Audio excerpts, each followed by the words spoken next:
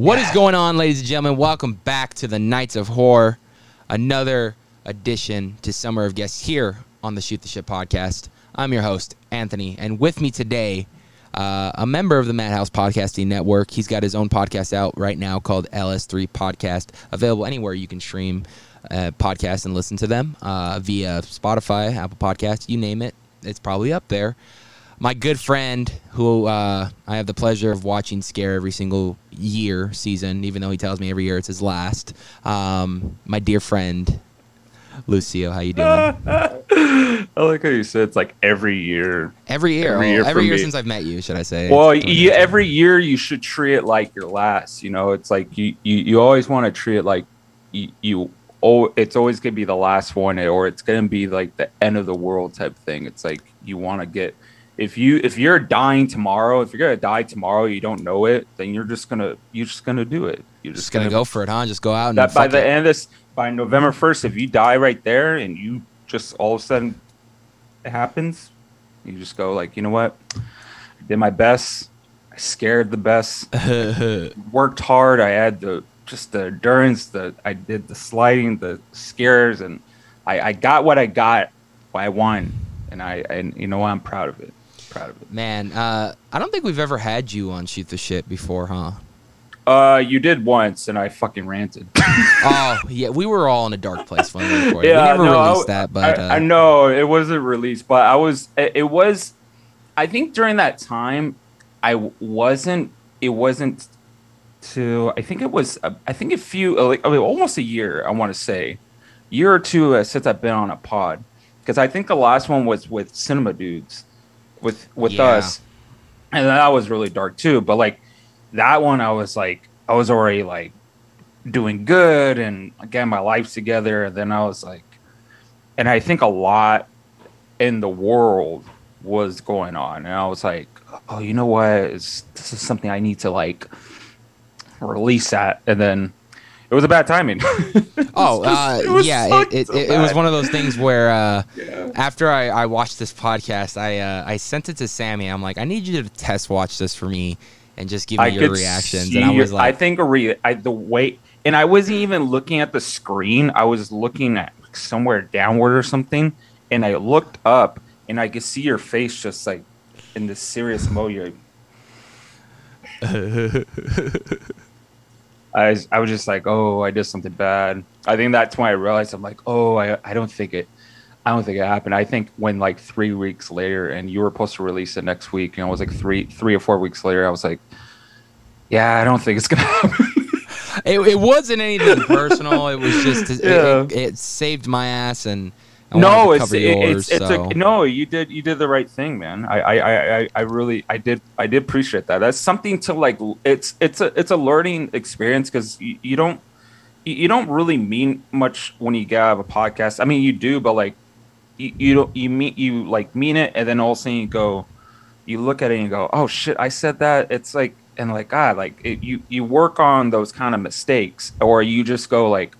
When you're talking to someone and you interrupt them, and you go, shit, like I interrupt them, like just be in control, you know, like it's just one of those things you have to like learn about. That's what I've been learning throughout this whole 7 months of like doing podcasting. It's just like you gotta learn how to like be in control of the conversation, and it's I've noticed since the last time, like I would say. Before we did a podcast for you, you invited me over. We did one.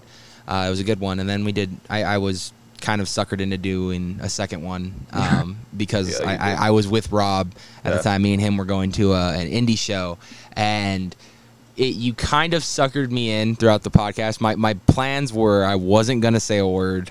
You know, it was like, this is Rob's show. But then I was in the room, and then conversation started, and then I got included into it. So then I ended up getting in like halfway through. I finally was like, fuck it, I guess I'm in this show now. Yeah. But no, I've noticed that you have really you've become a natural at this, man. Like on just podcasts.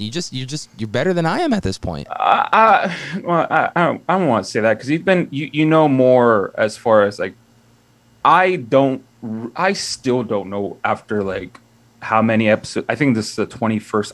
I just filmed my 23rd, if anything. I think my 23rd. I'm doing my 24th one coming this Saturday, and it's like I still don't know what I'm doing. I still don't know how to save a fucking podcast on a hard drive. You got something down because you got an audience that tunes in every week. You get guests that a lot of people either know, love, or are interesting, and you have something locked down. I'll be honest, I haven't listened to everything to the entirety, but the sections that I have listened to, it's just stuff I've never even heard or from guests people that I've met in real life, that, either through you or through other people.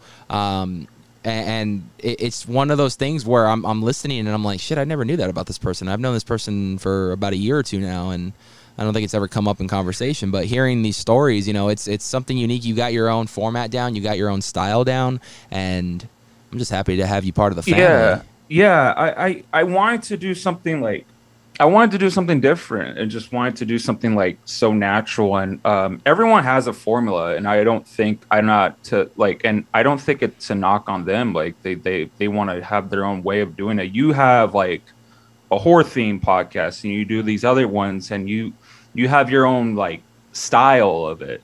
Behind the Mask has their own like style of, they bring these veterans from like the past and like decades and decades ago, and they bring out their own perspective on like haunt, how they were regulated around that time, and then there's me, where like I do those things, I bring those people in, but like I like to have like, I'm like, let's just fucking just talk. Let's just talk instead. Let's have and that's something that I remember early on when we started hanging out. A little bit after we did your first podcast with us, and then we started hanging out a little bit more. That I remember you throwing me the concept of you wanting to do this project and everything, and you just wanting to just sit down with some of your friends or people that are known in the community and just and have a civil, normal talk with them. I mean, with us, when we did our show, we talked a wide variety of things, and I don't get to be a guest on podcasts very often. I think I've only done a few here and there, but it's one of those things that I don't. I forgot completely where I was going with that. You don't like. I guess you should say is that. How should I put this? I guess you just have like this way of like doing that. You don't go to much podcasts. You're more of a podcaster than more of like being a podcast guest. And then, although it does hurt me because I do want to be more on the guest side for once. Just to kind of be the one interviewed instead of interviewing. I mean, I have fun doing it. Don't get me wrong, but I want to be on the other side for once, and I don't have to really worry about anything other than telling a story. See, this is where the mistake happens, because like I don't know what you were just saying back in those few minutes, just a few seconds ago. But you brought it back to point is that.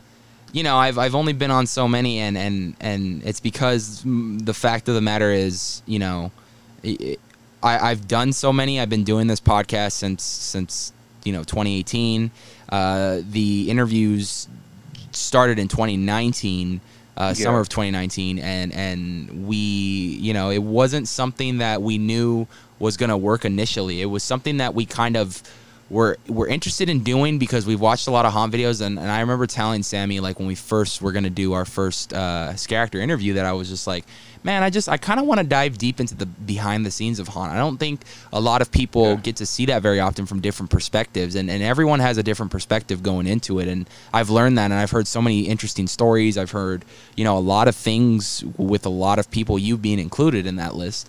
But it's one thing that when we launched that in 2019 after haunt season, it immediately picked up, and I think it sparked a light for a lot of people that this is interesting, and this is cool. And I'm seeing, and I'm not going to say I'm the one responsible for it, but it's cool to see it. But but you are part of that. You made a community for yourself, and you made this community of like this horror theme for horror fans that are like this Halloween huge enthusiast fans. Yeah, I should say, and I'm saying that just out of respect because like I see that and I'm like there's another community out there, and you look at the haunt community too. You go to these, like, it's not just Not Scary Farm. I just thought Not Scary Farm was just the thing, and then Not Scary Farm versus Universal, that was it.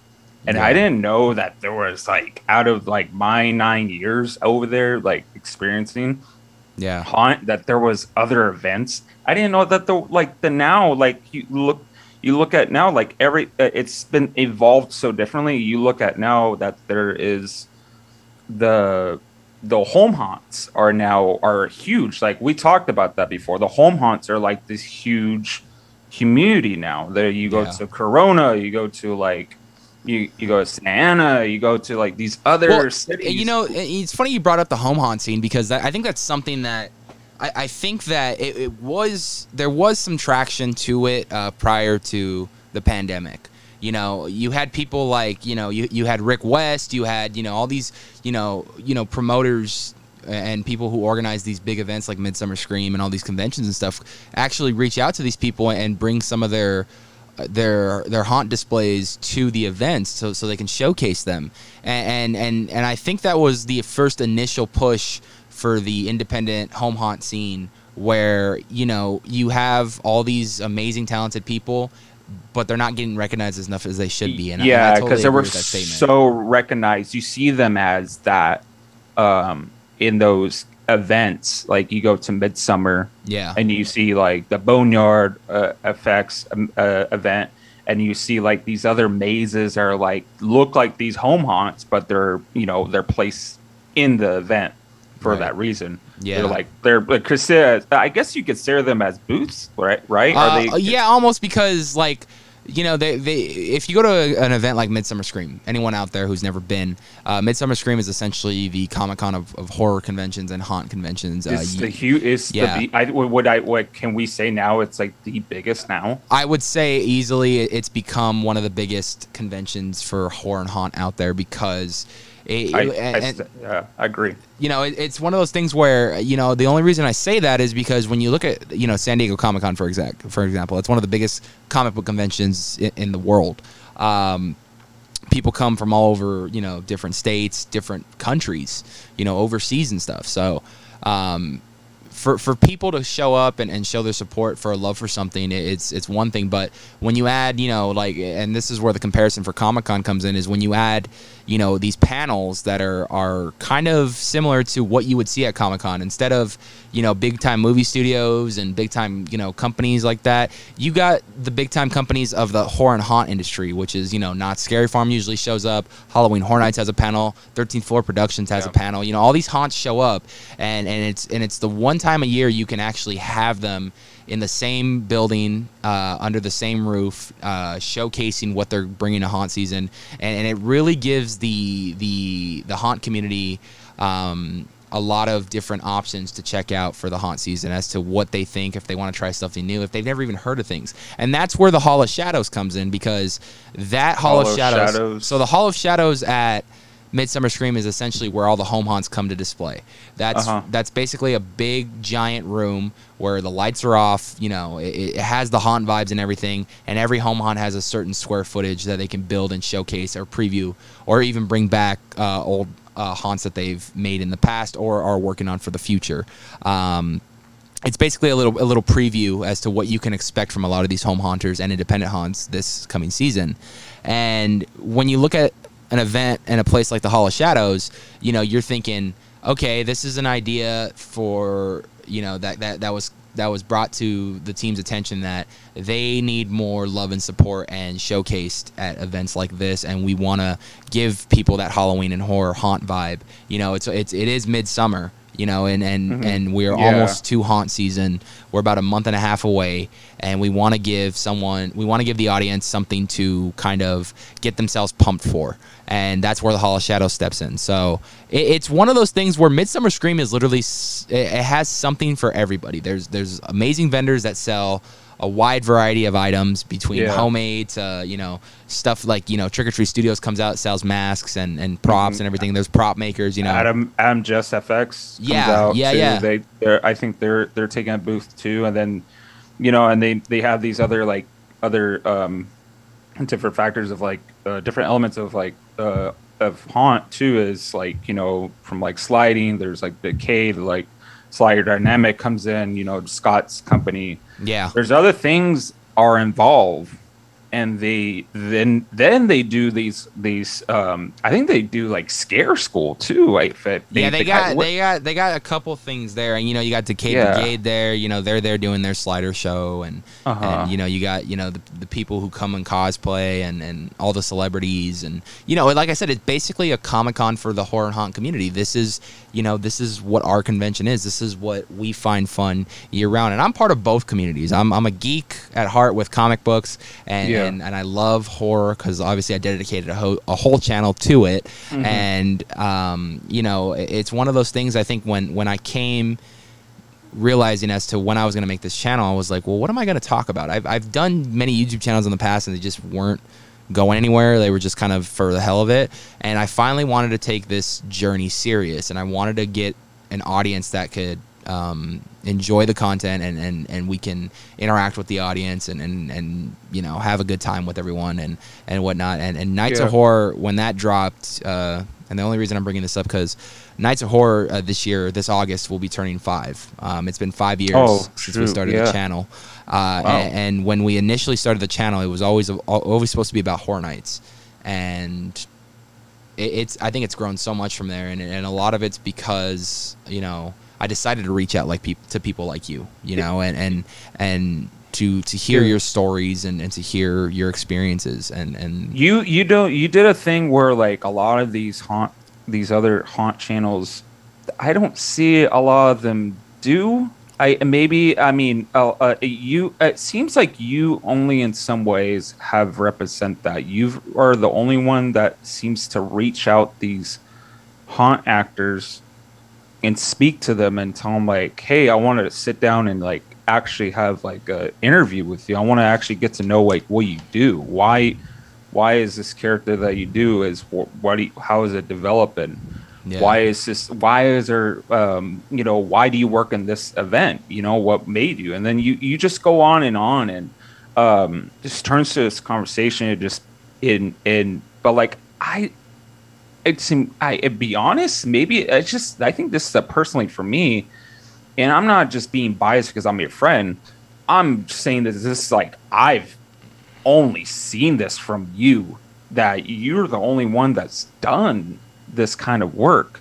And I think that kind of should be encouraged for others that are doing these haunt channels, these Halloween channels, or are involved with the haunt community that do these channels too, these podcasts, and should be motivated to do the same thing, your work as you're doing. You kind of are representing that. And I appreciate that, man. That means a lot. I do love interviewing people. It's something that, believe it or not, in high school I was never a public speaker. I wasn't the first to go up and do something. Oh boy, quick. I was in special ed for since 6th grade. I just that's how they represent me as in high school. I was so when I graduated in high school, I was in a second level higher than special ed. So there was RSVP or something like that, right? Or AVP or something like that. I don't know the name. It was just the second higher. They seem hey, man, you're just about smart, okay? Not smarter, but just smart. We'll just put you in that level. Even if someone said that about me, I think I would take that as a compliment, because that sounds about right. I'm just about smart, not too smart, not smart, but it is neither here nor there. But no, you know what? It's funny you brought that up, because I remember when talking about podcasts and whatnot. Obviously, we talked about you telling me things when you were wanting to do one and whatnot, and how much it's finally come. I think that's about a year in the making for you, right there. Yeah, it was. I was gonna just actually tell you about that. When you talk about what you want to do and your development towards your podcast to this day. And like for me, like I've been wanting to do something like that. Like that was something that I was already inspired by. I watched podcasting. I watched podcasts by like a handful of them are all comedians. And then there's some of them are doctors, some of them are just actors, some of them are just like, you know, they're podcasters in general. And some of them are movie reviewers. And I was just listening to them to get like this, like I just was a fan of it. And then all of a sudden, like I told myself like, oh yeah, I could do something like this. Cause like it was challenging because like I told you, I had a speech impediment since the 5th or 6th grade, and I was in special ed all the way down to my 12th grade. And I just wasn't like, I felt like I wasn't smart enough. You know what? We've been friends for a few years now, and that's the first time I'm ever hearing about this too. So yeah, it was something that I never was very comfortable of like expressing. And I was okay with it now. I mean, I've been okay with it for years, obviously. But like, it's I've said it in my podcast before too about like how like I was in those classes and I was like, you know, struggling with my words and forming my sentences right. And I just talked about this with Vi, the one I just released with Vi, episode 20. If you ever want to check it out, I told him about like this whole conversation where we're just bring up topics. And I told him like, you know, like I was so afraid to talk. And like I wanted to talk about a sentence. Sorry. Whenever I wanted to like try to listen and like kind of communicate with someone, I was always so dazed off. I was so spaced out. And when I wanted to talk to them, I would be like, oh, like I'm trying to catch up. And then when you catch up to them and when you're trying to make up these words and all of a sudden it just kind of doesn't make sense, it gets thrown out of the window. And now they tell you like, well, why you're not making sense, dude? You sound drunk or you just sound stupid. You know, like it's one of those things like I was so that was my weakness. That was a flaw of mine. And then I started to get better. I think podcasting, listening to other podcasts helped out a lot. And also reading and like just developing on yourself. I think that's a lot. That's a huge, huge take of what you should do is like working on yourself to evolve to be a better person. So like, dude, it helps. It's one of those things where I was talking to you about it a little bit earlier was, you know, I've noticed since you started and even doing this podcast when we started it, like you kind of you're ready to go. You know exactly, you know how to do this and everything. Like you say you're still learning, but you become a natural at just talking now. And that comes with the territories. You got to keep a conversation going to keep the audience interested. Yeah. And you know what's funny is going back a little bit to, you know, talking about other podcasts and stuff, you know, one of the best compliments, and you gave me a really good compliment earlier, and I love you for that.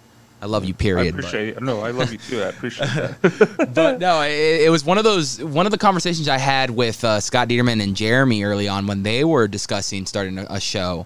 I remember Scott was telling me he wanted to do one to get a more in-depth look from behind the scenes of a lot of the old school, and you're seeing a lot of the new and newer generation of Haunt characters and actresses come in and tell their stories, and it's a cool balance between both generations because it's one of those things where you get to see how it was back in the day, and now you get to see what it's like today. And I think it was a brilliant idea for a podcast. I remember one person actually hitting me up saying that they're copying me and whatnot, but I was 100% on board when they told me the idea before they even announced it.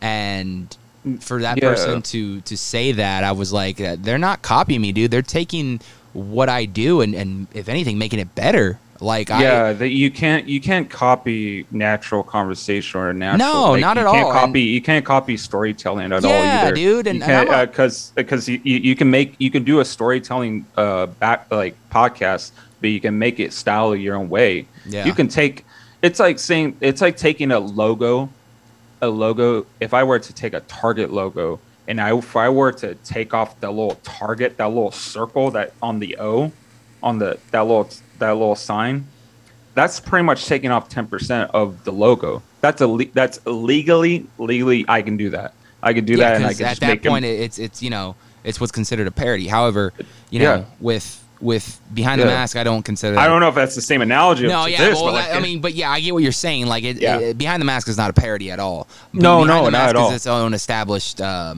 show where they, you know, sit down and have conversations with it. And I love those guys so much that every time they're great people. Though they They're are great 100%. guys. And every time I watch an episode, I'm like, damn, man, they really did a good job on this episode. Like, I can't wait. I'm eager to wait every week to listen to you guys and Behind the Mask. I am too. I subscribe to them. I tell them, like, you know, like I'm look forward to every week. What do you guys have? Like, that's a little the dice of it. It's like, you don't know if they're gonna bring like an old veteran from like the old decades ago, or they're bringing someone that's new, which is like Cherry, like La Loopsy.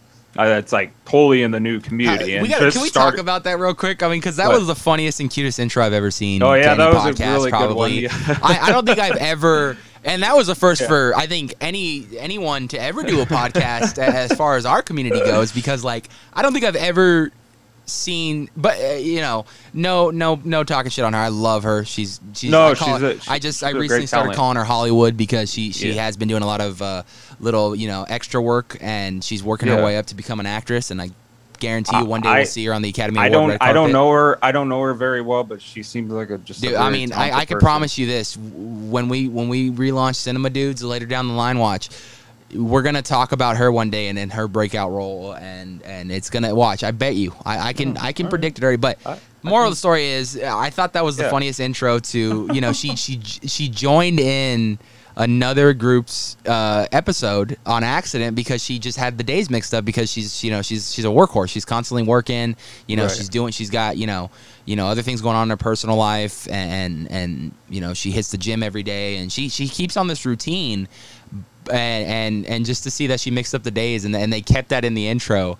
I mean, I think that was some of the funniest things ever, and I really enjoyed seeing that. And I haven't gotten around to listening to your episode yet, but you know, for me, it's one of those things where it's like I know everything about this guy, but I'm still gonna listen to it because there's probably something that he said in there that I don't know. There's some things I think I might have missed, like left out from you, like that you discussed, that was in there. That like a lot of it was from the beginning towards all the way towards like you want to know how like I'm friends with like Aaron Vi. You like, want to know how I got these scars? You don't know like how I got friends with him. And I built this like detail of a character. I think I got in depth with that too. It's like I got so in depth of like how I found like my scare tactic and how I kept it stable, and how like I got involved with other things. Like it just was like there's so much detail with it, and then there was a long conversation about it. Thinking of, you know, in the realm of the multiverse, you know, because that's been really popping lately, whether it's Marvel or other indie projects that Jamie Lee Curtis is involved in. Whether it be that, you know, it's in the realm of the multiverse, I would love one day, and this is just me geeking out, and anyone who knows me, Scott, I'm talking to you because you see it the most. Anyone who knows me knows that I geek out and fanboy a lot, and I think a geek out moment I would love to see a variant, should I say, because that's multiverse talk right there. A variant of Hostel, but in the goring 20s. What do you? I mean, you think you could pull it off? You know, you think you can give Hostel a 20s look? I can do it. I don't know how it work. I can try something like that. Well, I'm not saying doing it for auditions. I'm just saying, like, yeah, you think I can try. Like, I can bring. I think that the most comfortable thing. I think the most comfortable. The most. I guess, plausible thing to work on is to bring it somewhere to like Boardwalk. Someone brought up an idea. Would it be Hostile like as a clown, or it would be Hostile as a clown? And someone told me like to actually wear the long sleeve over the oversleeve.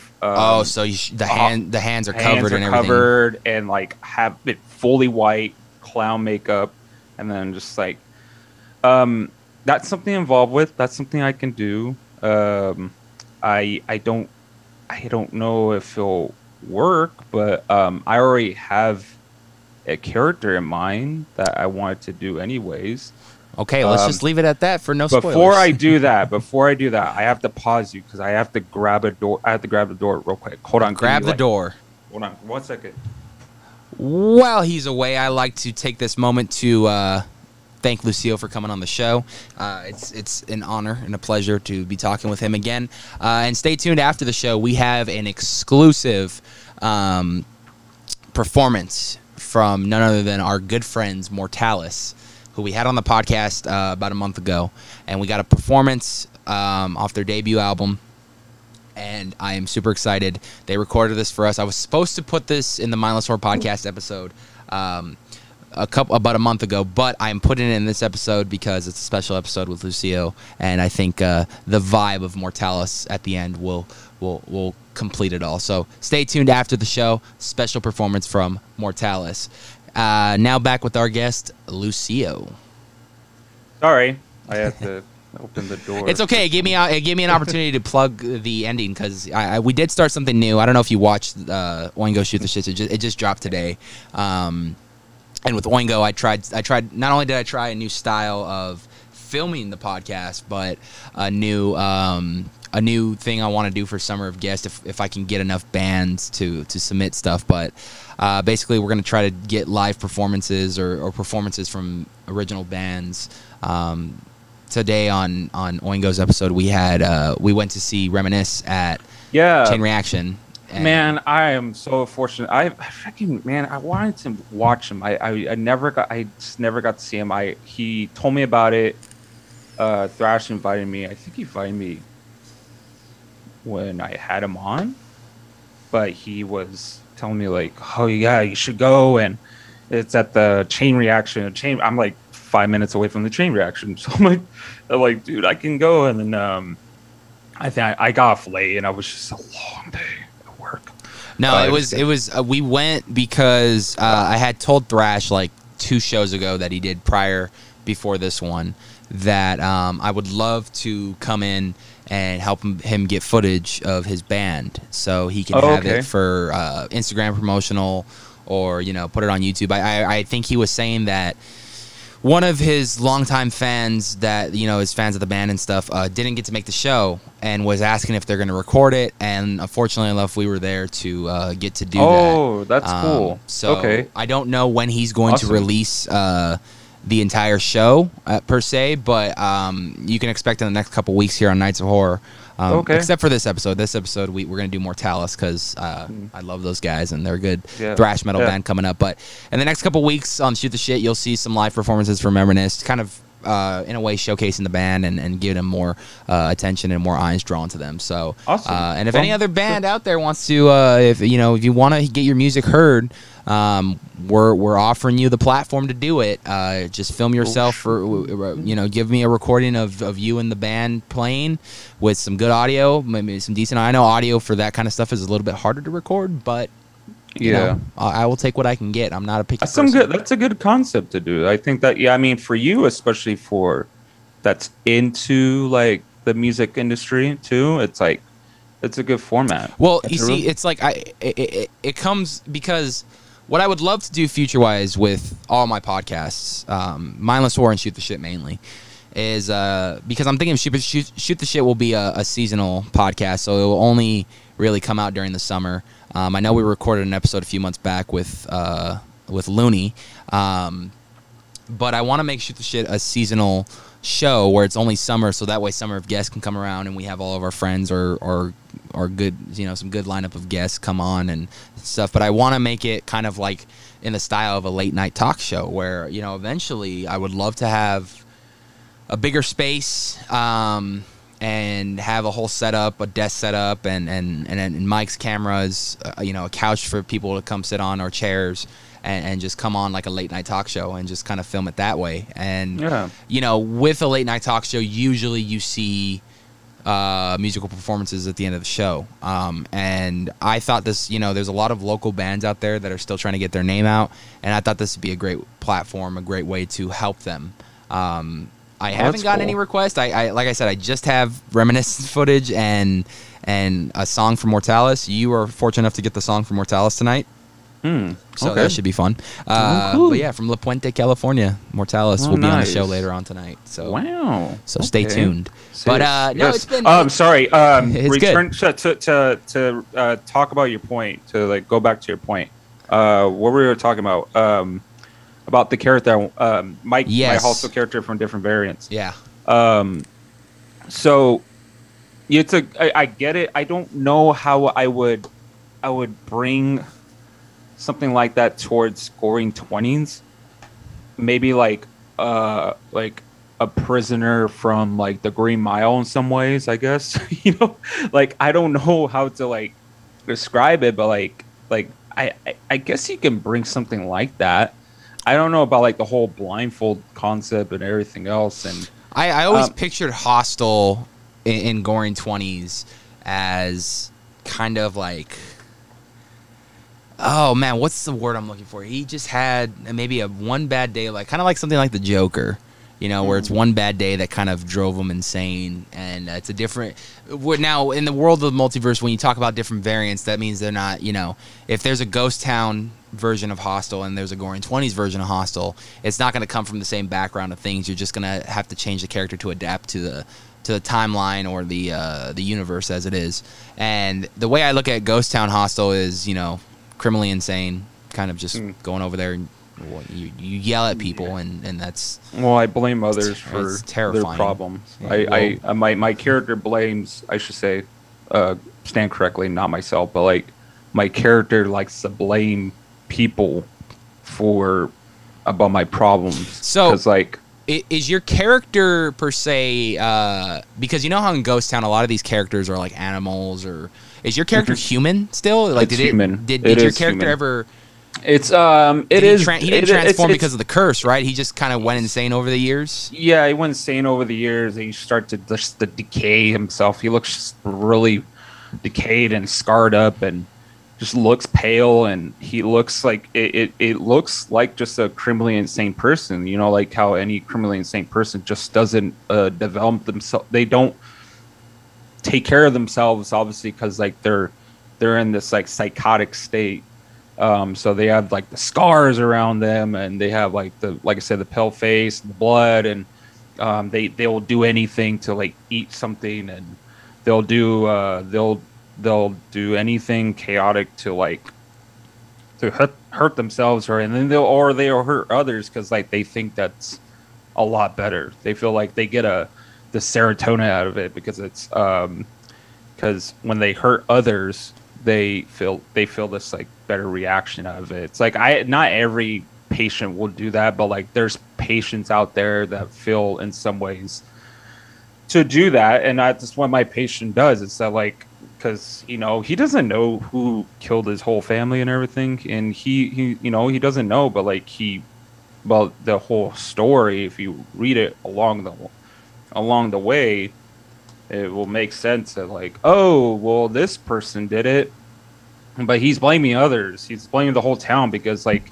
he feel like he will blame the whole town. Yeah, because like he killed because his whole family. That's why he goes out there and he's just fucking chaotic.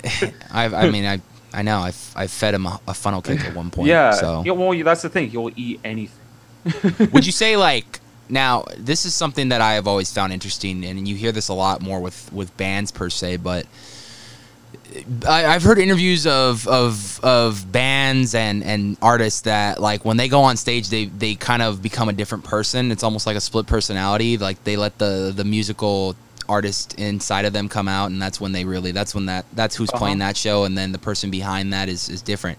Would you say when you go out, is it kind of like that? Is it like Lucille's gone and Hostel is here, and then when you go backstage and kind of and I've heard stories of you taking some time to have to wind down backstage, but is it one of those things where it kind of one part of you leaves and another part of you steps in?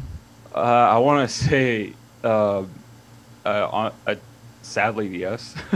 I mean, not sadly. I mean, it's just. I mean, it's just like in a way, it's kind of, it sounds crazy enough because I'm working for chump change, but like it's for fun though. It's you make it fun. If it's fun if you make it fun, but at the same time, to go back what you're saying is that, I try to not bring 100% of myself out there. And I tried to be this whole different person. I tried to be a different kind of human. And my main focus is just being this absorbed around this character that I want to do. Yeah. Because that's the whole goal, right? It's just like you want to be, when you're out there as a werewolf, you want to be there as a werewolf. You don't want to be there. It's just like Billy. Like what the fuck? Like who wants to be Billy? I'll be Billy. Have you seen Stranger Things? Billy's a badass. Billy, I have a fucking thing about that. By the way, I just talked about Stranger Things as well. So like, I've seen it all. So if you, I'll put a spoiler warning. But I mean, I've seen it all, so we can talk about it. Yeah, we'll talk about it in a little bit. But like, like it's kind of like that. It's like you want to be, when you get onto that field, which is the streets, you want to change, you want to swap to and become have this method act of like being someone else, of this other character. That's the whole point. I mean, that's the fun of it. It's like to be weird, to be like incredibly weird about it and be this whole different person. Like I can act like a crazy person and come back, and I can come back at the end of the day. I can come back and be my my normal self. I kind of want to do something fun with you before we venture on into, because I'm assuming after this we're going to talk about television and movies, because that's another thing you and I are very passionate about. But there's something I want to do. It's something that's fun. It just came in my head right now, and I'd like to get your reactions on it. Nothing against other characters. It's just me fanboying, and hopefully one day we can get a video game, or we can make live action projects where it's almost like a Haunt Mortal Kombat. I would like to see what your opinions would be if I put you up against some people in Ghost Town. Now, like fight? Yeah, like if you guys were to now I know obviously Haunt is a form of theatrics, which I love. I'm a huge theater guy. I'm a huge nerd for that, and I just love watching live performances, especially at Haunt. And it's some of the most entertaining performances that is. With that comes character development, and you have character backstories. Some characters have abilities, some characters don't. So I'd like to take the amazing Hostel, and I want to put him up against a few characters, and what do you think would happen at that? Let's start off with the man who pretty much controls you, but if you were to turn loose on him, who would win in a fight? You or Death?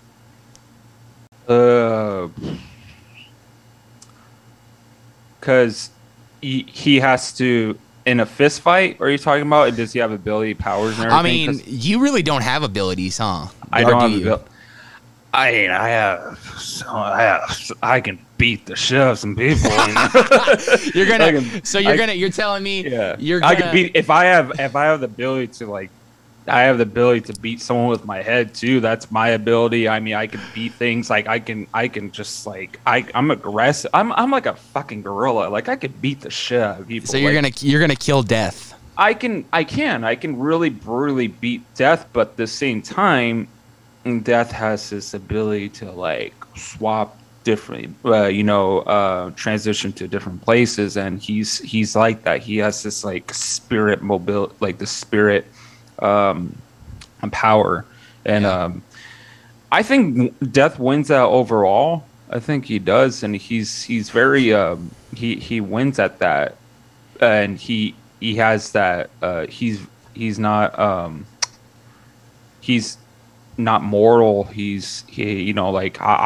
He's Death, he's Death, and I have this ability to be like, oh shit, well, Okay. I'm fucked. Like I'm kind of fucked with that. It's kind of hard because like, but like he does have this. You look at Death and you just see just this normal person in a black cloak, but like at the same time, like he does have some powers. He does act. The thing is that he has the ability to act like a different person. He can act like a werewolf, and he can beat me. He can just brutally beat the shit out of me. But like, Damn, Biggs, he called you a bitch, bro. Yeah. No, like it's yeah, he can. He can act like a different. But like that's the thing. Like he has that death of his character that can do something. Well, different. okay. This I don't know how. We'll see. I'm curious to hear some feedback from him. Probably, I'll probably get a message if he watches this video, or he'll message you. He will. No, I'm not talking about Biggs. I know Biggs will. Well, I don't know if Biggs will watch this video, but if he does, I'll bring it up if we ever do a podcast. He will bring a good perspective. Yeah, good perspective. I'll probably do the same game with him. This might be something new I might try. I don't know. Who sees? You're the first I'm trying it with, so you're the Frankenstein's monster that I'm experimenting on. Oh shit! Well, there you go. Hey, I'm willing to try it. Hey, okay. So what about Hostile versus the Possum? Aaron Frayne. I'll beat the fuck out of him anytime, dude. I'll beat the fuck out of that furry meister dog. I'm gonna edit this clip out just so I can send it to him. I could beat the fucking living shit out of that dude. You know how much fucking that tail I can grab, that skull tail, and I can just grab him and swap him back and forth. He's so goddamn light. That guy is a fucking stick, dude. He's a goddamn stick. Like I love, like, obviously I'm fucking friends with him. I love him to death, but like I can, but like as the way his strength is, no, he's not. He can't do much. I can drag that hair on the floor. No, he's not. Yeah. He's not gonna win. He can agree. He can probably agree with me too. He'd be like, oh yeah, man, yeah, he could beat the shit out of me. All right. I'll do. You know, okay. This is gonna be a fun one. This is also you could send that to him. You could tell him that I love him. Send that to him. Yeah, you're gonna be going up a female on this next one. Icon of Not Scary Farm, but I'm curious to see who would win this fight. I don't know much about her abilities. I just know she's a very creepy character walking around the streets of Ghost Town. Hostile versus the Bride. Oh, that bitch will float away. That bitch will float away. Why you gotta be mean like that? I like the Bride. No, I love the Bride. I know the Bride. I know her very well. I know her personally. I just was like, I think the Bride is just the type of person to like. She's that has the ability to like, what is that word?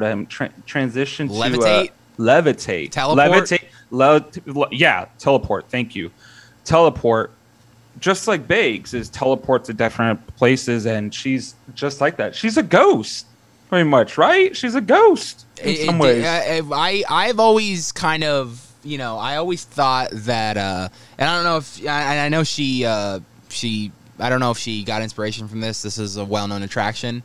When you think of the Bride, someone like the Bride like that, you think of two things. First thing, obviously, in a more current version, the Haunted Mansion is one of them, and it seems like a kind of almost the same concept, but she probably put her own twist on it, which I absolutely love. Well, the Bride is the oldest character in Evolve. And I know she wasn't the first one to play it. Yeah. Oh yeah. There was another one that played it a lot differently than how she played it. But I get what you're getting at. If she took some inspiration off of the Bride at the Haunted Mansion. Another one that you think when you think of the person that worked there. Sorry to interrupt. Like that person that worked there, that plays that character. She used to work at Haunted Mansion for a while. Oh really? She was a cast member. She worked at Haunted Mansion. She was one of the maids, I guess, during that era. Yeah. She was so she worked there for a while. So I guess you can say that she got that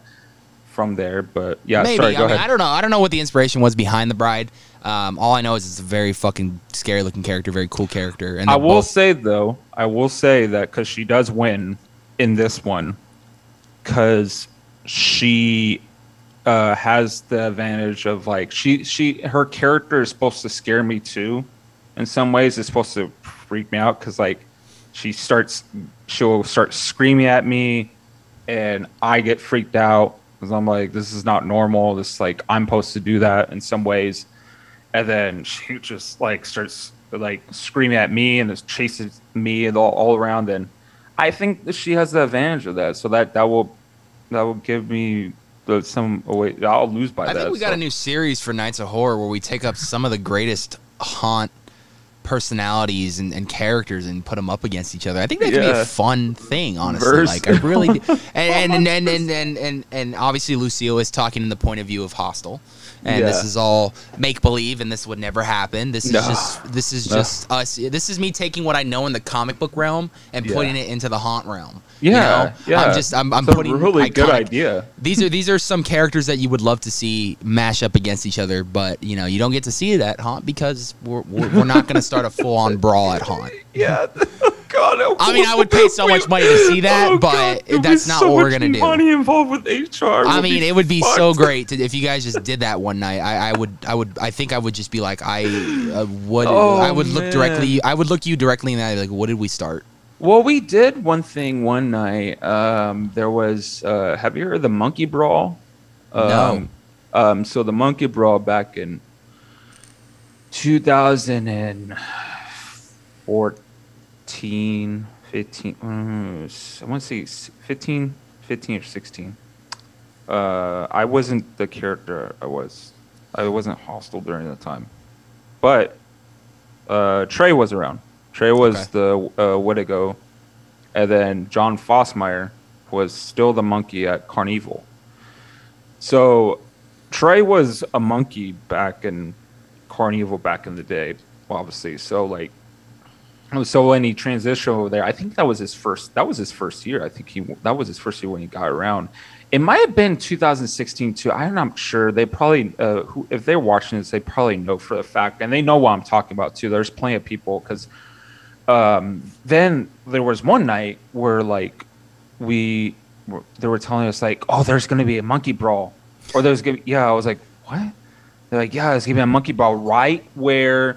You know where the train track, you know the gate where where you cross from Ghost Town towards Boardwalk, towards Johnny Rockets. Yes, so that's the cutoff. If obviously people that haven't been to not Scary Farm, that is the cutoff to like to Ghost Town. Yeah, and obviously when you step in, it's Boardwalk. So that borderline point, they were like, oh, they're going to go fight right there. I was like, who's fighting? And then they're like, oh, it's going to be Trey and John Fossmeyer. And I didn't know who Josh Fossmeyer was during the time. Right. I didn't know who John was, and I knew Trey. And they're like, yeah, they're going to fight because, like, Trey was, like, the monkey. But, like, when he got in, when he was in, and he had the skull mask, he had, like, the gloves that he used for Carnival. But he meshed it up and made it black and put a scare cloth around it. But like, and then they're like, all right, they're going to meet up at this certain time. And then I think Beggs, if I'm correct, was coordinated this whole thing. And of course he did. Of course, it's fucking Beggs. He coordinated. That's a Beggs move right there. Yeah, exactly. And then so all of a sudden there's monsters around. There's like crowds of monsters. And it's like a chant. There's like, and then like, and all of a sudden I'm like running towards it because I'm just like, and then there's guests around. They're filming.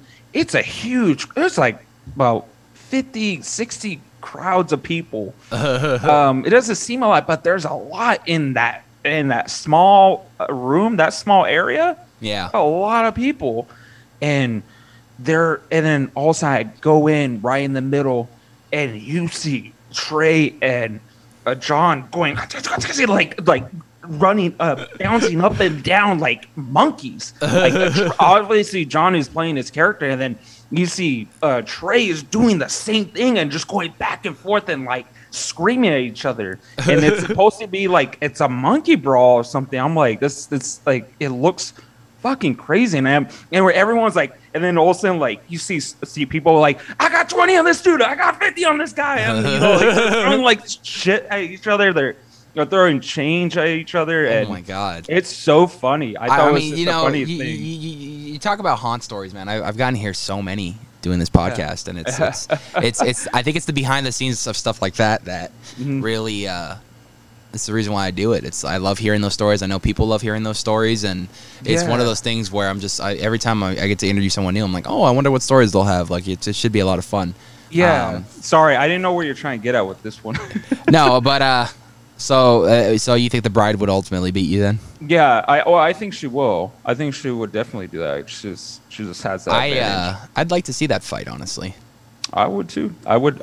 I mean, she probably would 100% want to see that. I see that person this coming week too. Universal, can we work together on this, please? Come on, man. Let's do it. We'll go film at Universal Studios on 6 Points, Texas, where I will wear a dress that is made like some. Oh, you're gonna be taunting then, huh? You're gonna be calling the fight. I will call the fight, and I'll be like, I would just taunt her. I mean, I can already see and this is just the cinema geek in me, bro. But like, I mean, you look at the old Western sets at Universal Studios, right? It's all dirt road. All these sets are iconic. You know, so many people have filmed in the past. You know, Quentin Tarantino just shot Once Upon a Time in Hollywood on these same exact sets. Yeah. And I can just see you in the middle of the street. It's nighttime, right? And you're hostile from the face, from the chin up, but then it pans down and you're wearing the bride's dress. Only hostile would probably do something like that, right? And then all of a sudden you're trying to summon the bride, and out of nowhere, just like a nice pan over, like close up from your face, just pans over to the side, and you see a figure in white standing in the back, and it's the bride. Like, right there, bro, and that's right there. That is the trailer right there, right? Yeah. and then you get into the actual fight, and it's just then she'll burn me with that the candle on my forehead, and all right. Last one. The last one I want to see, and this is probably going to be a no-brainer. And I'm doing this on purpose because it's fun to talk about this person. Because I'll probably get a text message later when this episode comes out about why because it was fun. And that is Hostile versus Pyro. Should I be safe with this one?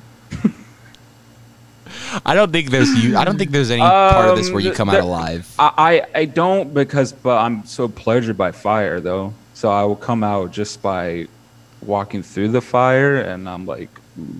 You're going full blown us on this, aren't you? Yeah, I'm just like. You're gonna like be ram through, arms out wide, walking back into the flame, and then just walk away, and just I have him like, you know what, and I'll throw some water at him.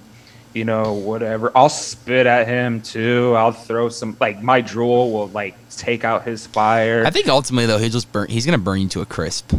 I think he will too, but I mean, what else does he have too? What else? You know, the reason why I brought up his name in specific was because I've never, since I've been friends with him, and it's been a short time, but it's felt like a long time. I've never seen him in person dressed up as Pyro, and I desperately want to see that. And I don't think I'll ever get to see that again. But he will. He wouldn't do that one day. He always said it that it's always going to be there for him, and he's gonna when he wants to come back, he'll be ready, and when he'll do it. Just like I've seen him before when he did it. I've seen him before, and he did it when the time when he had that immortal mask, and he wore that huge horns. One time, and I didn't recognize who he was. I didn't know who that person was. I was like, oh, is this someone new? And then I looked, I'm like, oh, it's someone told me actually. Like, oh yeah, it's Scott. And I was like, oh, so I've seen him slide. I've talked with him about a lot of things, and I don't think I've seen him be a fucking manager. I've seen him do management, but I don't think I've ever seen him. Yeah. I've never seen him scare. I would say that he is a great at that work. and managing. He's probably I've honestly like, and I will probably get some throw crap about. No, probably not actually, because everyone will probably agree with me, right? Is that he, out of the years I've been there, he is probably one of the most direct, has the best philosophy as far as managing a scare zone. He has that way of like telling you, approaching you if you were doing something wrong, and telling you like, hey, this is what's going on. Where can I get you to point A to point B in this amount of like in a week or in 2 weeks? And then he goes like, all right, where are you, like he will tell you like, wait, this is what you're doing wrong as your character. I think this is what you should be doing to get there, to get to point B. He has a very good perspective on that. It's very I think that was like, out of those years that I've been there, I only got to work with him for 3 years. That was probably the best. Like those were fun years, because like he not only gave people proper advice, but he gave me the ability to like work with something that I'm now, that I've done for the past like 5 years. He gave me that that advantage to like take control of some character that I thought I didn't know if it was gonna happen or not. Right. Like, and I didn't know that it was like I one day that I did not get approved, and I was just like, damn, like, and I went out there, I did that character, and if he didn't come up to me with that, he didn't flash his light at me and tell me like, hey, what the hell is that? Like, he didn't give me that conversation about how great it was, then it wouldn't never happen. I think it honestly wouldn't. I don't think that character would never been made to this day. So there was like a lot of him was like, I give him a lot of props for that. Scott, if you're watching, you can't even get mad at me on this one. I brought up your character as a fictional battle, and that was all Lucio. I didn't tell him to say that. Can't even get mad at me. Don't get mad at me. I would. I guess he can win at that. Did you tell him that when you did his show? What? Like what you just said? Yeah, I told him. Like, I told him that like this whole character that I did, it would have not happened if it was his help. It was not like it was. He was part of the whole journey. Why like I got it. I got this into the zone. It's because of his help. I mean, we got to shoot something with him this past Monday that will be coming out. I believe the first or second week of July. And it's something that you guys for sure aren't going to want to miss. And we had some guests on that he personally picked out, and I'm excited to when the time comes, release that episode of Mindless 4 podcast. But until then, I can promise you it's going to be a good time, and it's going to be very educational and very eye-opening for a lot of people who want to come into this world, this business. That's good. So I mean, I think that's he has that network. He has that whole network of like people that he knows, and he's been developing. He's been there. He's been part of the bit. Like, if you want to like know a guy that's been part of the business for 3 decades, I mean, that's the guy to talk to. He knows so much of it. And he knows. That's my guy right there, man. That's my dude. Lot of dude. Like, I respect the guy. I respect him. That's, like I said, like, I respect him for what he gave me. He gave me the opportunity to do, and I honestly I don't know where I would be if it wasn't, if he didn't give me that advantage to take over. 100%, Scott. See that? People love you. See, you won. There you go. You won, and that's gonna that will conclude that segment of who would win in a fantasy haunt fight, Mortal Kombat style. I guess I lose. Like, I mean, you won 2 out of the 3, so I mean that's not it's not good, but it's not bad. You won 2 at least. You can walk out saying you took 2 down with you. So back to Boot Hill they go, right? I would for sure think I won by error, and I would beat the fucking living crap out of that dude. I mean, back to Boot Hill they go, right? The ones that lost, the ones that live. I mean, they're going to be burying you at Boot Hill. I'm sorry to say it, buddy. Right. Yeah, that's true. Oh man. So, I think we had a good hour conversation, Han. So let's talk a little bit about some. Let's switch gears a little bit. Let's go into the world of filmmaking overall. Stranger Things 4, man. What'd you think? Did you finish it? Did you enjoy it? What'd you think? Oh my gosh, Stranger Things. Okay, so by the way, I'm not done with it yet. I'm not done. I'm about like I have like a few episodes. There's like how many episodes that just released? So far, from my knowledge, I believe 7. And they got 2 more on the way, which are gonna be like movie length episodes. Yeah, they are. They're gonna be like there's gonna be like hour and a half, 2 hours, 2.5. It's gonna be like I think episode 8 is gonna be like hour and a half, hour 45, and then episode 9 is gonna be like 2.5 hours. Right. So it's gonna be a good sum up. So I just talked about this with Mike Centeno. We were just talking about like trends, like of like some like trending things, and we were talking about like trending subjects. And then I brought up Stranger Things. I talked about like everyone's watching that show, and obviously I got on the bandwagon because I am just the one that just caught up with the show. Like I've already caught up, and I'm curious what the show's gonna be like. I got good reviews. So far it's really good. It's different, right? It's like it's dark. It's like you kind of remind me of like reminds me of like the It concept. You know how like there was creepy things involved. Like it's funny you bring that up because there's specifically one thing I want to talk about involving that. If you're all familiar with it, and I was just reading this today, this is the Duffer Brothers. This is kind of their plans going into season 5, which will be the final season of the series. The Duffer Brothers want to do a time jump from 4 to 5. So you will basically probably be seeing them as adults. Now, here is the 2 things that I'm a little concerned about. Or one thing I'm concerned about, and one thing that I'm seeing this taking a lot of influence from. First of all, the influence obviously is coming from Stephen King's It. The book and the movies that they've done went that way. We started as kids. We saw how they were tormented as kids by Pennywise, and then having to come back to Derry as adults and having to deal with Pennywise again. It's going to be a similar and I noticed that, and it's not even Stranger Things stealing anything. They pay homage to a lot of horror films and horror influences. They do. I think they do that. There was I saw on an Instagram post, they were posting like this homage of like what am I forgetting? Oh, Nightmare on Elm Street.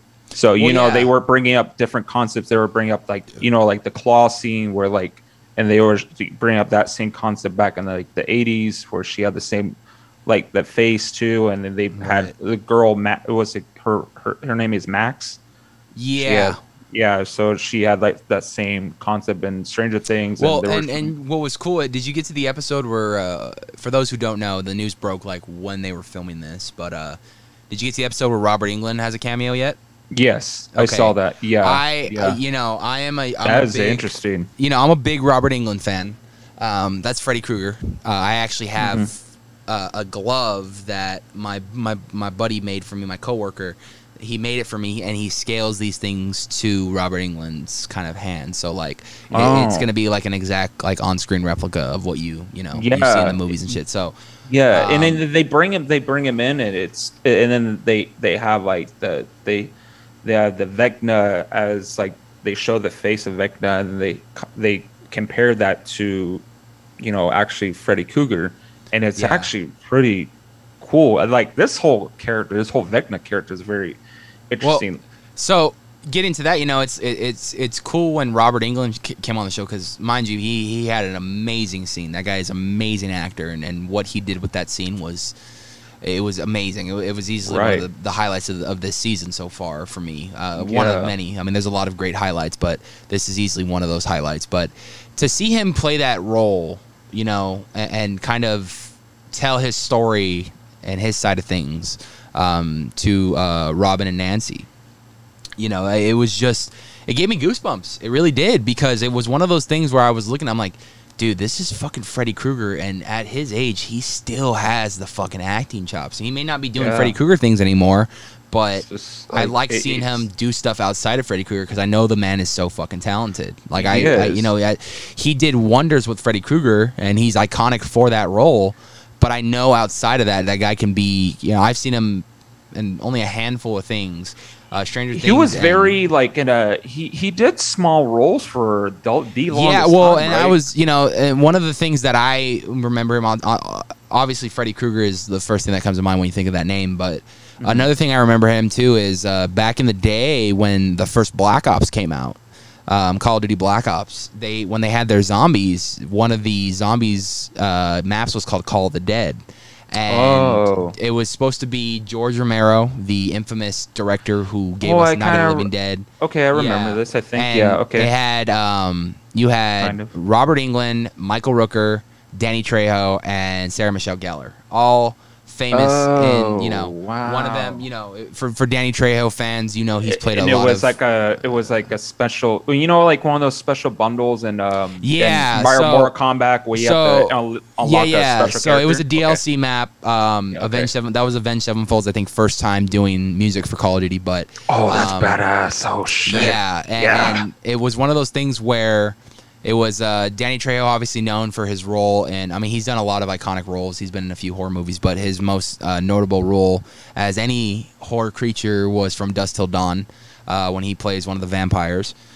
And then obviously Robert Englund, Freddy Krueger, Michael Rooker is known for a lot of things too, but famously he's known in the horror realm mostly more now than ever is The Walking Dead, when he did his time in The Walking Dead. And of course Sarah Michelle Gellar is Buffy the Vampire Slayer. So you had all these different, really, you had all these different actors who played various iconic roles in the horror realm come together, teaming up to kill zombies. And it was such a good map. And Robert Englund, if you got to play as him, the stuff he would say, even in the beginning intro video, he even says this is a real nightmare, and that's, you know, referencing Freddy Krueger. And so going back to seeing him in Stranger Things, just how creepy he was when they visited him, and just him telling his story and how creepy that sounded. It was wonderful. It's if you still have that ability, I mean, that guy can still do it. I mean, he really can. It's like it didn't stop at all for him. So you see that? What? Like somewhere right here, there's like, see that thing flying around? Yeah. Am I going crazy? Is there a fly in here, or okay, there's a fly in here. I thought it was like a fucking ghost or something, bro. You know what? It's Vecna, dude. You couldn't. I'm sorry, audience. You couldn't even see my screen right now. I had it on Lucio's screen, but like back here, there was a fly kind of flying around, and I thought it was me knowing, you know, liking paranormal shit. I thought it was a ghost. I was like, shit, my thing's haunted, bro. We just got a camera. It's probably just like, will you fight him too? Yeah, if I, you know, I got the tools. I'll do it. So it's really, it's like that. So like, it's kind of like this it concept. It's very creepy. I'm gonna go on this little rant here, if you don't mind, because I did this on Mike's podcast. I mean, when I brought Mike's Nintendo on, I brought this up. So they brought up these, you know, the cast is great. 100%. Cast is great, 100%. There's the great casting. And they bring up these great other cast along with it, these new cast. And they bring up this guy named Joseph Quinn, which is he plays Eddie Munson in this character. Eddie Munson. So Eddie Munson is he a brand new character for this season, or has he been on a few seasons? He is a new character. He's the one that he's the leader of the Hellfire Club. Yes, he is. Yes, I like him. Okay. You don't like him. Hold on. So how I'm gonna put this. I can't put this in the nicest way possible, but like, you know how like a lot of people were like when it came out. I got to only watch it like a few weeks afterward. People were raving about it, and people were raving about it, and then all of a sudden they were like, they brought this guy, and then they were like, "Oh God, he's so like charming and everything is so." Well, I wouldn't hot. go as far as I more liked his look and his personality. Hold on, let me get there too. Let me get there, because I'll go. I'm like, look, I like that. I agree to some women that there's some guys that you look and you go like, oh yeah, he's attractive, he's a very handsome man and everything. He's a handsome fictional character or a very fictional actor. Bro, this guy is fucking ugly. Like, it's just like he's one of those guys. I'm just like, I don't see that. The face texture, like his smile, and it's just like he's just looks like a fucking stick. Like it just looks. I creepy. compared him to me, so you don't like me? I'm not saying because you're a lot. If I was into men, I would rather date you than that guy. I'm pretty flattered by that. Yeah, actually. That means a lot coming from you. I would date a fucking parrot than that guy, and I'm gonna get shit for it because I know I am for the fact, and I just was. I was not flattered by it. By the way, I named this episode of the podcast Lucio hates Eddie from Stranger Things 4, not clickbait. I'm yeah, because I made a whole like I talked about it. I talked about how like he just wasn't like I just didn't find him attractive. Like he probably is like some women find him attractive in some ways. That's okay. You can take that. That's fine. I just think I'm like, God, he is fucking ugly. Well, I just was like, and then they're like, well, he's charming and everything. I was like, he's wearing a fucking Cher wig, god damn it. Like, he's wearing fucking Cher's wig. That was the hair of the 80s. Bruce Dickinson looked just like that in Iron Maiden. And also Cher. But, like, you know, like, you gotta think, like, it's, but the full advantage of that, though, the good side of it, he brought in a great, like, entrance towards his character. You know, when he describes himself and he was reading that paper or like that magazine, and he was talking in that demon voice, like. What was cool about it too, what I'm liking about his character too, is, he is essentially being blamed by the city of Hawkins that you know because he plays and you know this is an ongoing and if you notice too, and I hate to dive into this realm. And I'm not going to dive into it. I'm just going to say what I'm seeing in this season, and I'm not going to go any further about it. But there's a lot of politics to this season, a lot as far as social issues and things going on in the world. Do you know that they brought? I mean, if you read it too, if you read the beginning of if you watch the first episode, they have a description of what everything is currently going on, and they were just saying like this was shot like it was shot 3 years ago. Well, yeah, because you know when this came on, a fatal mass shooting had happened, and so they put on a warning label for those who are still affected by it that it might not be the best of heart for you to watch this around that time, and that was very, very professional and very nice of them to do that, to give the audience warnings. I didn't understand it at first, and I was like, okay, so there's some, and then I was like thinking like, okay, there's something that's gonna be happening within the show that's gonna be pretty real, like seems realistic, but it seems very comparable. And I can see that though. I can really there are those like symptoms of like, you know, what's going on with the bullying and everything. It's like it's all much into that, but I totally get it. It's very, very. I kind of get what you're saying is like it's very political. There is some deep moments too towards the relationship. And tell me you didn't feel sorry for the girl who was fucking with 11. Did you get to the roller skate rink episode yet? Yeah. Tell me you didn't feel sorry I didn't feel sorry for that girl when she. I did not. I did not one bit. I was like, no one's buying your bullshit, bro. I'm glad that bitch. I was like, I would have. If I was in 11's shoes, I would have done the same exact thing. And I would have looked at everyone and I'd be like, what? She fucking deserved it. Did you not see how she treats me? Fuck all of you guys. Fuck that. I don't feel the least bit sorry for that. And I would have looked Mike right in the face and been like, I don't apologize for anything that happened tonight. I don't care. You don't know how this bitch has been treating me, and I'm fed up. Fuck that. However, I will say this. I don't hate on the actress, though. The actress actually, in my eyes, and this is how I base a lot of my performances, when I see performances on movies and stuff.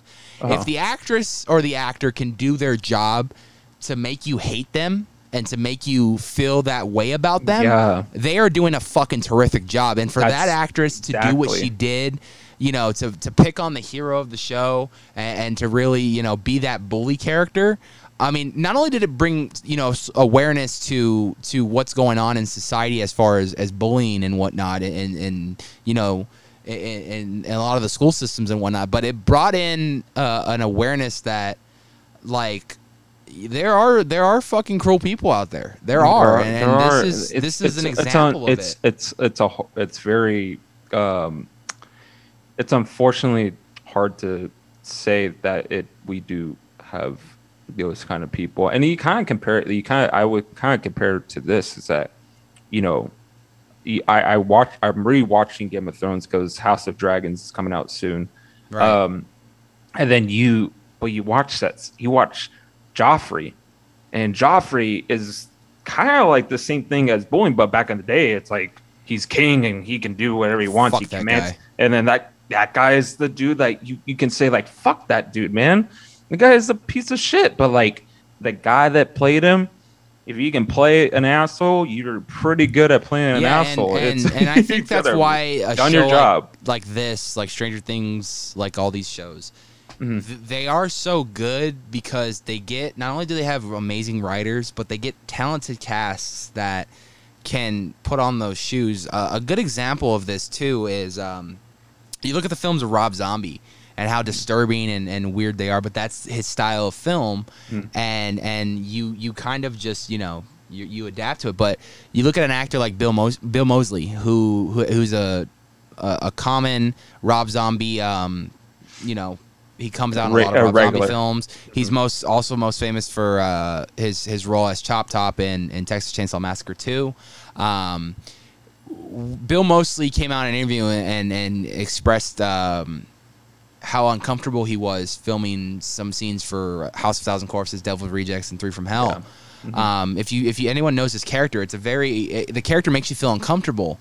But I remember he's coming out to it and he's talking to Rob about it, and he tells him, he's like, I don't really feel comfortable like saying or doing any of these things. And he goes, Rob like literally pulled him aside. He goes, that's the point. He goes, I want the audience to feel uncomfortable around this group because I want the audience to kind of be put in the position that the victims are. Wow. And I want the audience to see who these people are, and that's the point. And that's what makes Bill Moseley a fucking underrated and fantastic actor, because you get that out of as an actor, you get that out of the day. You get that at the end of the day. So you play this evil character. Well, watch House of 1,000 Corpses, watch Devil's Rejects, watch 3 from Hell, all these movies that he's in.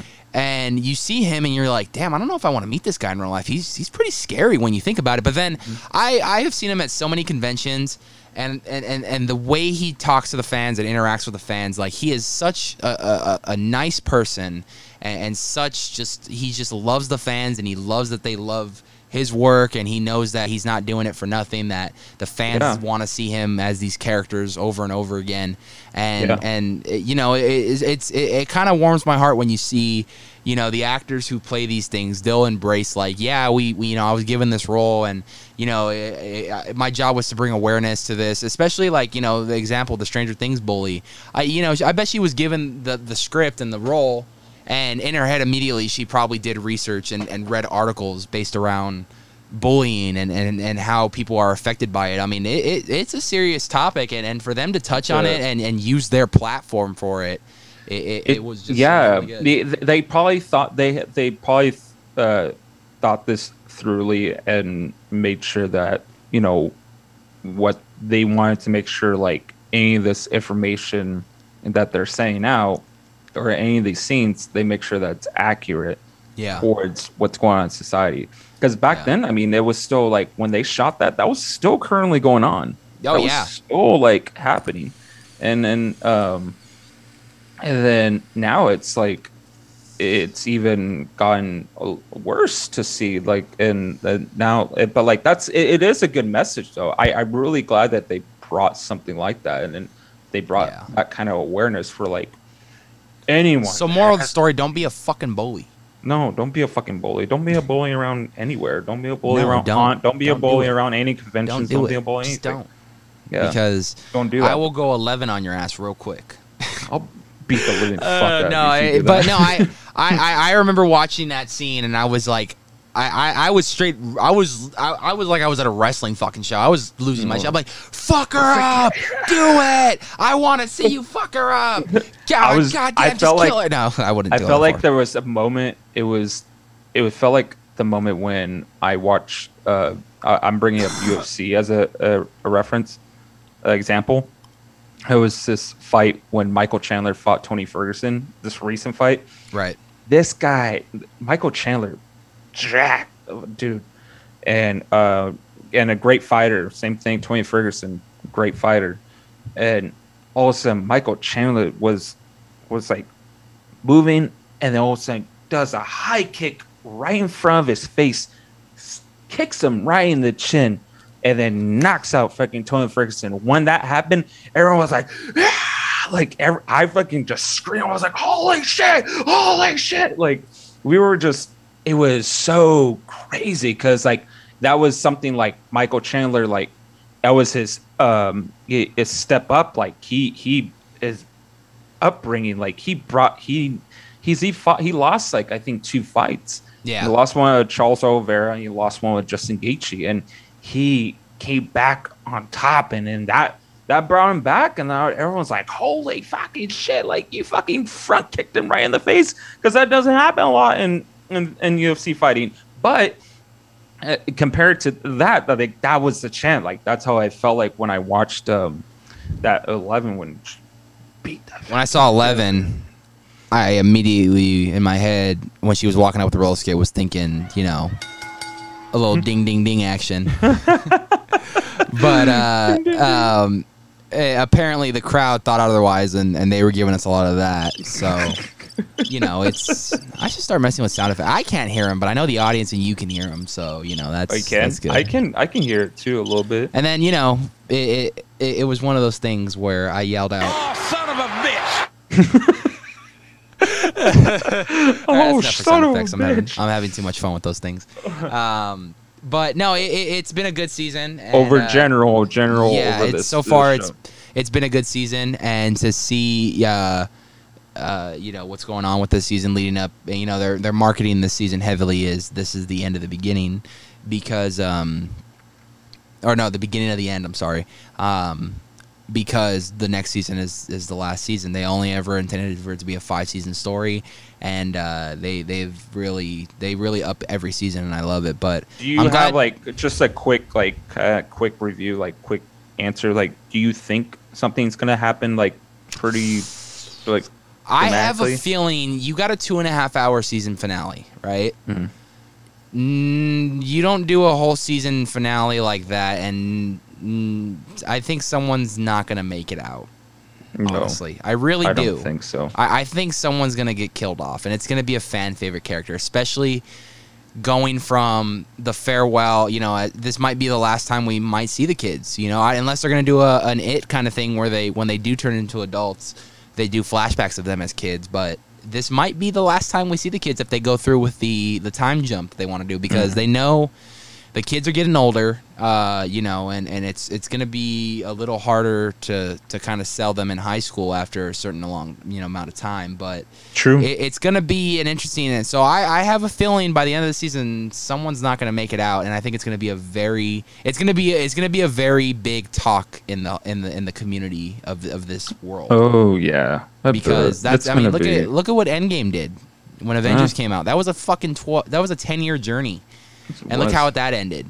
Yeah. You know, people still talk about it to this day. So you don't mark. You know, this season as it is took a while to come out, and that's strictly due to the pandemic. But you know, the way they're doing this season, and then kind of leaving us in the air for 2 more episodes, and then you know, our villain who is hell bent on just killing people and the way he kills them and stuff. So someone is not coming out alive, and I hate to say that, and it's probably gonna be someone that's a fan favorite.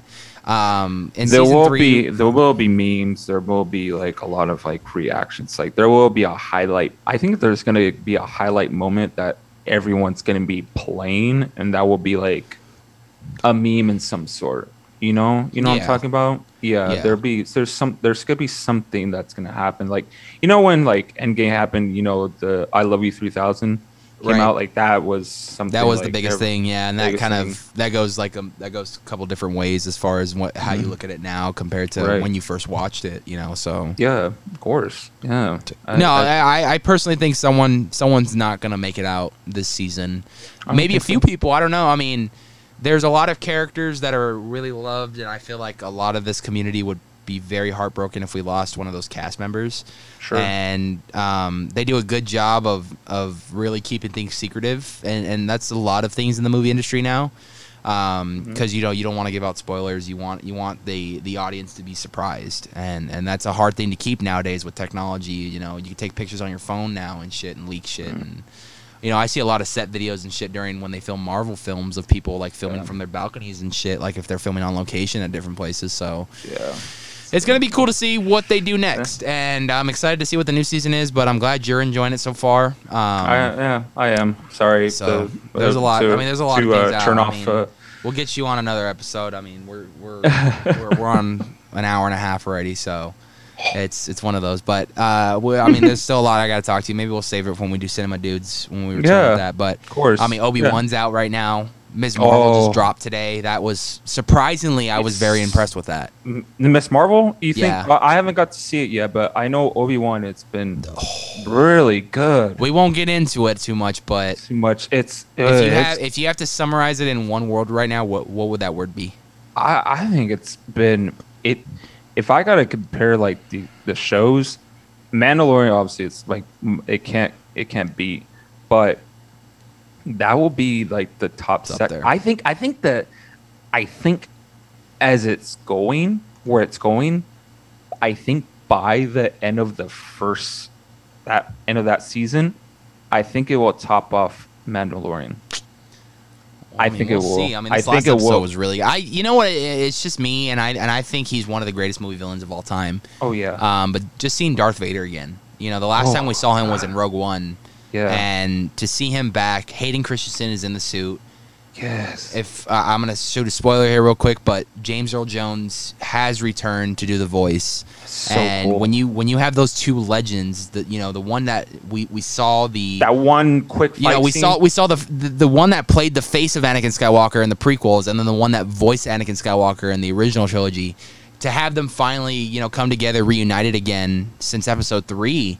And I don't even know if it was Hayden Christensen in the Episode 3. It might have been a stunt double or something. But to have them reunited and have that duo again is did so you amazing. see him with the cloth, like the cloak, like he was wearing that. Well, I mean, he had the pale face and everything, and then that was him. I knew that was him because you can see with the eyes, because he had the same. Eye contact from Vader. It's almost like Vader playing mind games with Obi-Wan. He wants to see a version of him, and that's what I like about this. And then I love it too. I just think it's so. I think it's so interesting because I love these kind of stories from Star Wars. Is that they bring a different story concept from the other side of the world. It's not just the mainstream of like Star Wars. Yeah, it's just these different journeys, and they see the Mandalorians, and you see the Obi-Wans, and like they go these different journeys, and they meet these different people, these different characters, and then these different characters become more into the story and more into the world of Star Wars, and it's very cool. 100%. I like it. I love 100%, it. 100%, man. I'm saying, dude. I think by the end of that season, I think that's gonna top off the top of Mandalorian. We'll see. And then obviously when Mandalorian comes back, I think Mandalorian will top. I'm gonna give you a spoiler right now for Obi-Wan. Obi-Wan lives, ends up becoming old, finding Luke, and they end up destroying the Death Star. There's a spoiler. Qui-Gon comes back in some ways. I wish, man. I hope so. I really do. But it's not Qui-Gon. It's the guy from Taken. Oh, it's Liam Neeson's character from Taken. I don't know who you are. The multiverse is real, bro. He's fucking Doctor Strange just tapped into the wrong multiverse. That's another one. Qui-Gon versus the guy from Taken. I wonder who. Qui-Gon's gonna win, bro. He's a fucking Jedi master. Yeah, that's true. He's got the Force. He's got a lightsaber. I mean, but like what? But I mean, I wouldn't rule out though that taking Liam Neeson would not put up a fight, because he would, and he would try strategically to do everything he can to try to take down Qui-Gon. But ultimately, it's going to come down to Qui-Gon overpowering him with the Force and a lightsaber. Okay, that's true. But I will say this. But he has the abilities. He has the ability, because he did say he has the skills. I will say this. Yeah, he skills does have that special apply skills. his skills, and he has the skills to. I will say this though. It doesn't. You know, I don't know how real bullets are an effect with lightsabers. I want to assume that they melt, but everything we've seen with lightsabers that people shoot at them has all been laser weapons. So. Oh man, I mean, well, say if he were to get like a lightsaber, will he do a laser gun. Yeah, he will. He probably do. Oh, yeah, like a Neo thing from Matrix, where he just stops the bullets he probably. Oh yeah, he probably do something like that. That's Matrix stealing from Star Wars. He's like, oh my god, it's like titanium. It's like metal. Like I can't freaking mess with that. Or that would be. He can. Actually, he can. He has that ability. Sorry. That's the Matrix stealing from Star Wars, stealing from the Matrix. It's a stealception. It's a mess of different variants. Like Qui-Gon had to go visit like the world of like Matrix, and then he goes like, I think when he went to go visit like the current one, he was like, "Oh shit, I'll be back." He goes, "I can't visit this one because how shitty it was from that recent movie." God. Oh man, ladies and gentlemen. Oh man, ladies and gentlemen, LS3 podcast out right now. Check it out. New episodes every single week. Where you can whatever you can stream them audio right now. Spotify, Apple, Google Podcasts. I do TikToks. So if anyone's a TikTok fan, I do highlights of like clips from the show that I think are memorable or funny, and I will grab that and I'll post it on TikTok. And I also will post it on my Instagram too, which that one is RUFFEO4. And also, I will be on YouTube soon, but everything will be on audio though. Expanding the platforms, huh? I am. I'm trying to get every platform I can just to bring it out there. I want to try to do it. Audio will be if I do bring YouTube on there, it will be only on audio though. But I know people are like huge, like they love listening to YouTube. So like I'm just saying right now, I'll sign you to a deal right now where we post LS3 exclusively on Nights of Horror YouTube. I will do that. Well, we'll talk. We'll talk. My people will contact your people. Yeah, and my people will contact your people. Which is only and then those people's will talk to their peoples, and they'll contact me, and we'll get it sorted. It's a chain. You know, it's a ladder of, you know. Aaron will come involved in management. The middle too. Yeah. It's a management ladder. That is what it is. Well, Lucio, thank you so much for being on Shoot the Shit today. Appreciate it. It's good to finally shoot the shit with you. Yeah, of course, man. I feel like we covered a lot of interesting things today. Yeah, we did. I keep that versus fight, that Hunt versus. That's staying in. I'm not changing. I'm not taking it out. Yeah, the concept is in my head too. So it's really interesting. I want to see everyone's perspective on that. I want to see everyone's opinion, what they think. Hot mashup coming soon on the Nights of Horror. You know what would be fun too is actually if we bring the people that play the people and have them give me a little debate. That could be. Ooh, I'm on to something. Yeah, I am on to something 100%. You may be. That could be fun. But if I mean that's that's a good idea. Maybe. Yeah, maybe then they give their own opinion about it. They'd be like, well, I have this power. They're like, well, I have this power too. And then like, well, that sucks because I have this. Like, well, that sucks because I have this. And then it goes off in a debate. And then 2 hours later, we have a full podcast. Yeah.